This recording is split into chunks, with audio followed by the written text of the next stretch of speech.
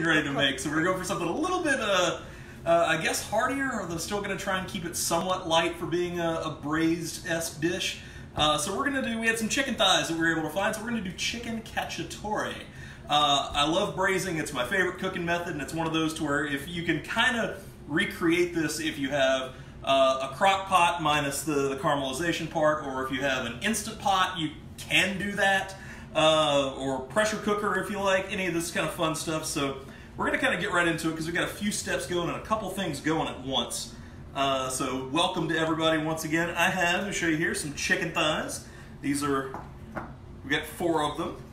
These are really, really big, so we're probably going to be able to get one thigh per person.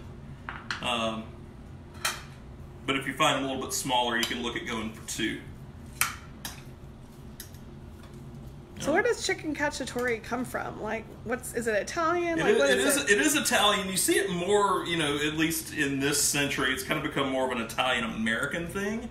But it's definitely, it takes its roots from, I think, mid-15th century, 16th, something like that. It means in the style of the hunter.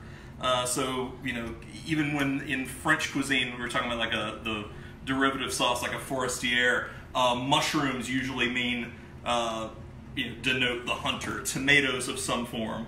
So we have some of those in both. So, yeah, gonna make sure I get my pepper on here as well. I thought veggies would be more the gatherer and less the hunter.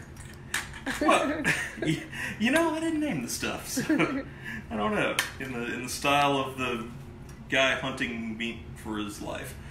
So we've got these thighs. The most important thing when you're doing any kind of sear is to have them patted dry, and that your pan is hot enough to where you hear that sizzle, but don't see a big waft of smoke. If you don't hear the sizzle, heat your pan up, take everything out of it, and wait for it to come back. Sizzle, sizzle, sizzle. And you spice these ahead of time with just salt and pepper? Not ahead of time, like right in front of us. Oh, just sorry. Sorry, I'm catching up. Hi, welcome to the video. I was too busy saying that Tom Flowers is watching. Hey, Tom. And Dean Dupuis is back. Hey, Dean. And Emily Reed. Hey, everybody. So most important thing is, for those of you who come to watch this later who aren't in the trade, know that one of the biggest crocks of shit that you'll ever hear when somebody talks about searing is that it seals in juices. It does the exact opposite. What we're looking to do is we're looking to get caramelization. We're looking to get a crust because golden brown and delicious is flavor. So I'm going to leave that in there and not move it. We're doing the best we can with the size of the pot, but trying to leave as much space in between. And letting the little burner that could do all that it can. This is probably a good time to stir what I have working in the back. You know, Take a look at some of these ingredients. Yeah, when we're working with It'll be important. Yeah. Well, so when we're working with braised dishes, something kind of important to think about is what it's going to be served on, and get it to where you can time it to where it's going to be kind of close to ready about the same time. So you could serve this over any type of pasta that you like. You could serve this over rice. You could serve this over crusty bread. I personally love this over polenta, which is a great pantry item to have on hand. Even some of you may have the next closest thing and you don't even realize it is cornmeal. You know, that can kind of become a makeshift polenta very quickly. You could use grits if you wanted to. I mean, really the only difference is the size of the grind of the grist that's coming out of there. We've made a little bit extra because I've got I'm thinking ahead for the week for once, trying to not fly by the seat of my pants. And so knowing that if I make enough and I've got a baking dish lined with some parchment paper and sprayed down, that I can pour some of this into there once it's ready, and we're going to make baked polenta later on in the week. Kind of like how we reuse the rice from rice and beans. Exactly, exactly. So, you know, for some of you guys, this is, you know, as it is for me at least, the cooking is the highlight of what I'm doing for the day or for the week. Some of you guys have had to turn into kindergarten teachers real quick, so you may not have that luxury to do that. So being able to plan out and think ahead and use the same component in multiple dishes, maybe in a little bit of a different form, would work out better. So that's. Do we have any questions while I'm standing here. If not, that's all right. I'll just keep We standing. got Megan Schaff is in the house, and Lee Mayer, or Lee from DC, sorry. Hey, everybody. And Lisa Charlton from Mayretta. All right. Oh, and Don Gardner, Ecuador's in the house. Ecuador's in the house, and they're quarantined, so they are in the house. Stay in the house, please. Stay in the house. So good to see them. Kenan Curtis says she has tried the fried rice multiple times. What's that? She has tried fried rice. Oh, good. That's awesome. I know Lisa was doing your soup too. Yeah, it's really cool to see you guys actually doing this at home. I mean, like I said, I'm just kind of goofing around making this for us, but in any kind of time that we have. Okay, so the full thought was she has tried multiple times to make fried rice and in the past, but used your tips and made some last night, and it was excellent. Woo! Winning! All right. Thank you. We appreciate that. I love fried rice. Oh, such a comfort food. Yeah, that didn't last very long. No, either. it was gone. Yeah, I think maybe if we have some down the road, we could kind of show it's a little bit more labor intensive, but I know that I also kind of find comfort foods in things like beef and broccoli or sesame chicken. Yes. Or things like that. So to kind of be able to make our own with that is super fun. Awesome. John Barkell's here. Hey, John. And your dad says hello. Looking forward to today's recipe. There's Jeffrey's back. Good. Yeah, it was. I hope you guys out there are making it as far as being able to navigate the world that is growing ever so dangerous. I know that we're even restricting the amount of trips. I was down to once a week. I was going to try and hit it every 2 weeks, and seeing all the people who were not wearing masks properly or had their grubby little kids touching things in the store. It's like, yeah, no, I'm not. Instacart from now on. No, I think I'm going to make an intrepid venture out tomorrow to try and get paper towels for once. That is the one thing. Very, very early in the morning, but aside from that, not going to happen too much. So today's shirt is brought to you by the Bitter Southerner. We are now members, subscribers to the Bitter Southerner. They had a recent membership drive, so I had to pick up an extra shirt for Jeffrey since he's getting all these great comments. Yeah, it's a luxury to be able to have all these nice shirts. So thank you for always outfitting me well. And I will put the link again. We do have our awesome, which I will be wearing tomorrow, our awesome quarantine cafe at Inked Apparel. Please give them some love. Buy some shirts. We don't get anything out of it. Nope. I just think it's cool that we have a shirt that reflects what we're doing online for purchase for everybody. That's right. So we're going to kind of fudge a little bit here. This is turning it too early, but I also don't want, this is one of those do as I say, not as I do, because otherwise it's just going to be standing here waiting for this burner to go. What you're going to be looking for, see like how crispy and brown the edges of that is? That's what we're going to look for all of the rest of the chicken. We're going to pull them out of the pan so we can build the rest of our sauce. So just the one side? Yeah, I'm looking to get the skin somewhat crispy, and for the most part, it's got the crispiness on it. It doesn't have that golden, the Maillard reaction that I'm really craving, but we're kind of working with the Walmart special here, so we could do this on the stove and really get some oomph behind it. You could also, if you wanted to encourage it along, you could even flour your chicken as well. Just lightly flour it, dust it. Make sure you season it first. If I'm flouring my meats, I always season the meat first, then dredge it and season flour, and then cook it from there. All right, so some onions in. Going onions in, that's right. And we got Krista Green and Krista Miller. Krista Party once again. Double Krista Party. That's awesome. Thank you all for joining us. Happy Monday. What's everybody making out there for dinner for themselves? So Lisa, I just mentioned your soup, yeah. And she's making some cavatappi to go with it. Nice. It also makes really good mac and cheese too, because it's got all the right spirals. It hangs onto the sauce pretty well, so good call with that. I've got any type of bell pepper you have is good to go in here. You'll see a million different recipes or versions of this out there. So some other type of vegetable. I think red bell pepper is probably the most traditional. If you have a different color, if you wanted to use carrots, any other vegetable, just kind of make it your own. Because I know you're not a huge fan of bell peppers, but the red ones are good for this? No, I'm not a fan of green bell peppers. Green bell peppers, Green bell right. peppers are just ass nasty. Like I said, the phrase I'm going to go with is wasted potential or something like that, whatever it said the previous go around. Wasted potential, but That's lots right. of mushrooms. Yes. Love mushrooms. Get in there. You struggle, will only make it harder. Krista Miller's doing a creamy white bean stew with an herby oil on top. Lots of crusty bread to sop it up. Delicious Meatless Monday. Yum, yum, yum, yum. That sounds awesome. And if you wanted to add heat to this, if you wanted to add crushed red pepper, I feel like I've done that enough for a lot of things. Just depends on whatever direction you wanted to take it. I'm just looking to get a little bit of that translucence on the onion. Very cool. Got Patricia Tinsley and Brad Gunnels are watching today. All right, thanks, y'all. Little special evening edition of the Quarantine Cafe. That's right. Yeah, this is one of those. It's it doesn't have to cook for a very long time, but it's one of those that I know Wendy's a little more particular than I am on what constitutes proper food for each meal. And God help me if I make something that's too heavy for lunch, or if I attempt to make a sandwich at dinner time. Yeah. Also, eggs. Brunch is important. Eggs, eggs, eggs. Eggs, eggs, eggs. That's right. We've done surprisingly little breakfast fare. Yeah.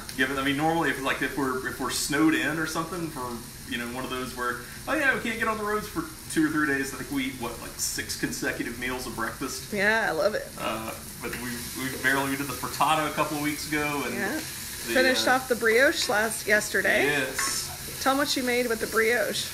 So I was craving brunch, and I like that kind of sweet salty combo. So we had some ham and cheese. Sandwiched it between the bread, made a little grilled cheese sandwiches essentially, put a fried egg or sunny side up egg over the top of it, and then maple syrup. Yum. It was very good. All the goodness. We'll have to make some more bread. Actually, we should make focaccia. I've heard a lot of people really successfully making focaccia bread. That's a very easy one to make. Yeah. Doesn't require a ton of time, just a few small steps. Chicken. Let's look at the wine again. Why this wine? So, all right. I want to know more about the wine. All right. So, process of elimination. Here's the idea. So, you could do red wine or you could do white wine. I actually prefer white wine in this. However, we didn't have any wine that I wanted to sacrifice for the cause of a braise. So it's the first world problems of being part of a wine club. I'm looking through the whites that we had. I'm like, yeah, no, that's good. That's better for drinking. That's better for drinking too. So nothing that I usually like to keep a bottle of something that's not crap, but something that at least I could cook with, and it would be an acceptable wine to drink, but better for cooking. Those that you're really excited about drinking, you probably don't want to pour those in whatever you're cooking. So this was the one that we had open. I was making New York sours over the weekend, so that's the one that we're going to go with. I was going to say, so we shouldn't be using that Sauv Blanc that we got from Three Parks like we used last week? I thought about it. That was really good. I wouldn't even waste. Waste isn't a good term, but use it for that. So when the vegetables have just a little bit of time left to soften, that's what I'm going in with the garlic. I sliced it because that's usually how I like to do things, but if you wanted to mince it, that's fine too. Krista Green is making chicken and broccoli rotini tonight. All right.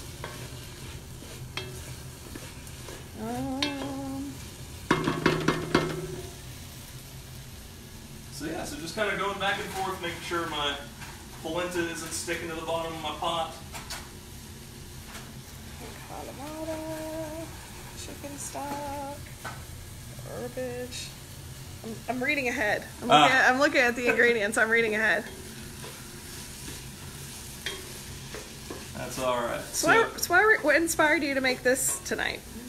I think I wanted to do some kind of a braise or a stewed type dish. We've had a lot of stews themselves, so something where we could serve the chicken as it's whole cut and not pulled and broken down and things like that. So that was on there, and a lot of it it's a pantry forward dish. So I mean, the three things that we would have had to buy that weren't in our pantry already were the chicken, a bell pepper, and the mushrooms. That's really it. We keep onions, we keep garlic, as we'll get to. This will be more of a finishing component, but we keep olives, we keep canned tomatoes in different forms, wine, stock, all that good stuff. So this became a pretty easy one to go with. So now that our garlic is very fragrant, I love garlic. Wendy will confirm. Smells good. So that's what I'm going to go in with the wine. And what kind of wine is that? I know it's not a white, but no, what type of varietal is it? This is a Priorat from Spain, but you could use really anything you want. Like I said, if it's white, if it's red, dry is usually better for cooking. And so this is again where I lament the $10 Walmart special, and it's becoming a recurring complaint, but you want to kind of cook this down a little bit before you add the rest of your stuff into it, because we don't want that raw wine, even though it's very good wine. You want those heady developed flavors. You don't want to feel like we're just taking it'll taste a little bit too acidic at that point. Well, hello to Tara Murphy and your Aunt Carla. Hey, how are y'all? Thanks for joining us. Natchez in the house. That's right. Doing a one-way. Hey, so how's it going? So we're gonna let this kind of probably reduce by about half till it's all. We want a little bit of that still kind of left in there. We have a question. Yes. Chris Miller made rabbit last night, and This looks like it would be a great way to cook the next time. Any tips on doing that? So cooking rabbit. Cooking rabbit. So one of my favorites to cook and eat. It's pretty delicate, but it also can become tough. There's not a lot of fat on it, so just make sure that it doesn't cook at too high a temperature. If you're keeping it whole, like you're doing hindquarters or first of all, if you can get me in real time, how is it broken down? Very good. We will find out. Would be helpful. Of course, right around Easter, time to eat your rabbit, right? I always said that one of these days when I had a restaurant that I was going to do like a rabbit hash, and we were going to poach eggs and then hide them in the hash, so you'd actually have to do an Easter egg hunt, and then it would just be terrible. Like, oh, you just ate the Easter bunny. I bet she got that rabbit from White Oak, or she's got all these great services. We're actually getting our first Misfit Market package this week, so I'll be curious to see what we get. Yeah, so kind of going back to it, yeah, braising is a great cut to do for rabbit, especially the more working parts of the animal. I might take the loin out and save that for something else. But our wine is starting to concentrate. Oh, she has shoulder last night and braised it with onions and Belgian beer. No, that sounds like that wouldn't suck. What other ways would you braise it? Let's see. I kind of go with just the traditional method that I like. The season it, sear it, take it out once it's been seared, mirepoix, any kind of herbs that you want to do. And depending on if you wanted a lighter sauce or not, you could go with tomato product or not. Wine and some kind of stock, and then let that braise until the rabbit's tender. That's always a good one to do. If you rabbit takes to a lot of flavors pretty well. So depending on whatever else you wanted to add to that, or even as a finishing, mustard is a really good flavor with rabbit. Mushrooms go very well. Again, going back to that hunters. Yeah, we. Even a preparation, if you want to braise it and pull it and then kind of treat it like stroganoff a little bit would be a good one. That kind of covers those elements with like a Dijon sour cream based sauce with the mushrooms and whatnot and pasta. So now our wine is starting to reduce. We're about ready to add the next few components. Yeah, we're not going all the way down to. So there's a great term that leads into a joke called au sec, which is almost dry. And then there's always the idea if you're reducing something and you're working at a restaurant, you go do something else and it's over reduced, and they say, what's the next step after au sec? Au shit. A little restaurant humor for you. That's right.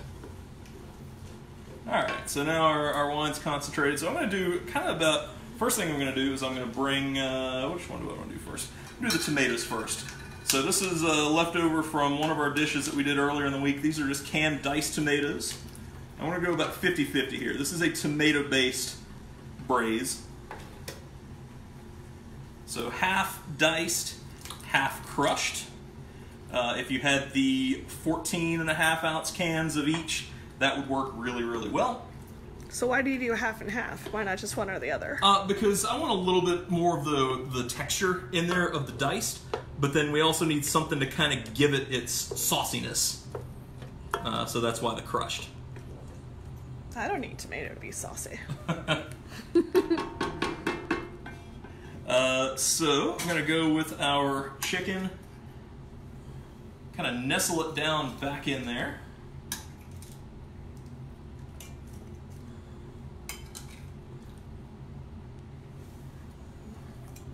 And this is going to help me judge how much liquid additional I'm going to need to add.